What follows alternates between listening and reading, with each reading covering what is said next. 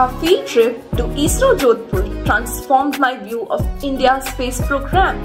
From Aryabhat in 1972 to today's centers across the country, ISRO has built powerful launch vehicles, SLV, ASLV, PSLV, GSLV, and now prepares the human-rated LVM-3 for Gaganyaan mission.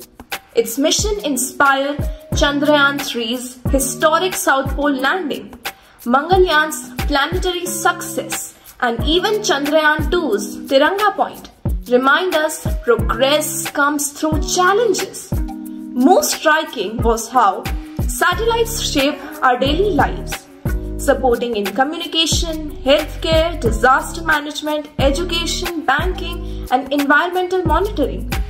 ISRO is not just about rockets, it's about science woven into everyday life, driving India's future.